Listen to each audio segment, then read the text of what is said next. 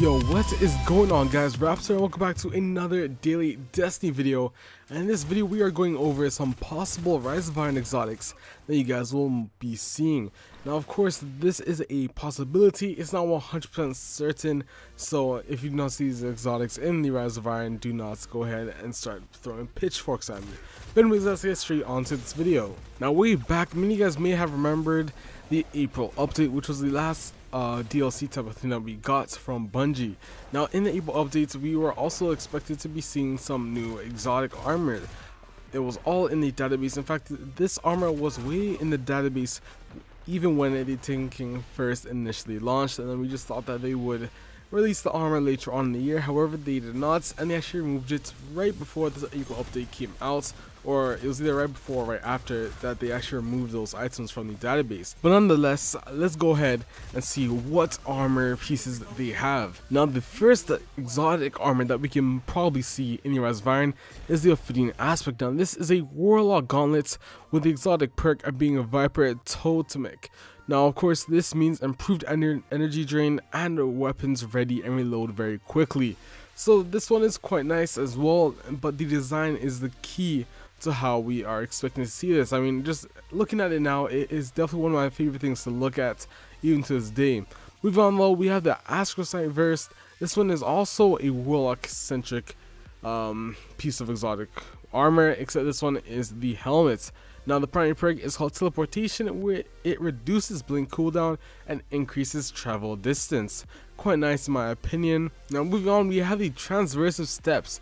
This one again is also for the Warlock and is the first exotic leg armor that the Warlock will be getting.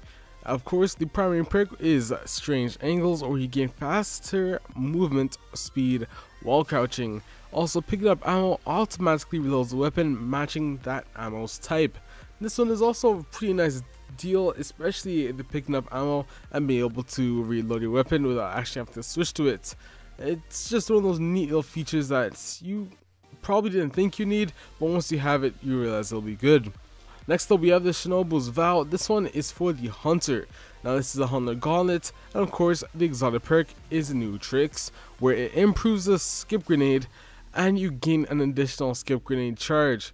Now of course I do hate skip grenades, but of course this one would be perfect for all of you hunters who love to abuse the skip grenade on your Blade Dancer class. Next we have the Titan Thagomizers. Now these are pretty massive, and it definitely changes the appearance of your Titan by quite a lot. Now these are gauntlets which are also exotic of course, and the primary perk is 1-2 Punch, where it unlocks the Striker subclass node Amplify for free, and you also gain an additional melee charge. Of course, moving on though, we have the Dune Marchers for the Titan, and the primary perk is as reads: increased sprint speed, increased movement speed while aiming your weapon, and tighter turn radius while sprinting. Now with all that being said, these are all of the exotic armors which we might be able to see in the Rise of Iron. Now guys, of course we are still missing some weapons, but before I go into that, let's not all forget about the Fire Lord as well as the Void Lord. Now these were actually showcased in the Bungie trailer, but we have yet to see anything of either the Fire Lord or the Void Lord in any of the past DLCs or even updates.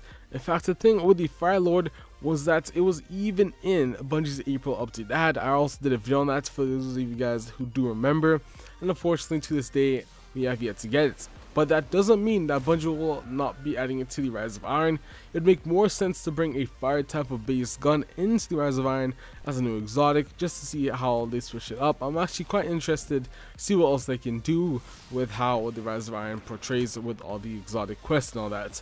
But anyway guys, if you did enjoy this video, please leave a like down below and subscribe for more daily Destiny content.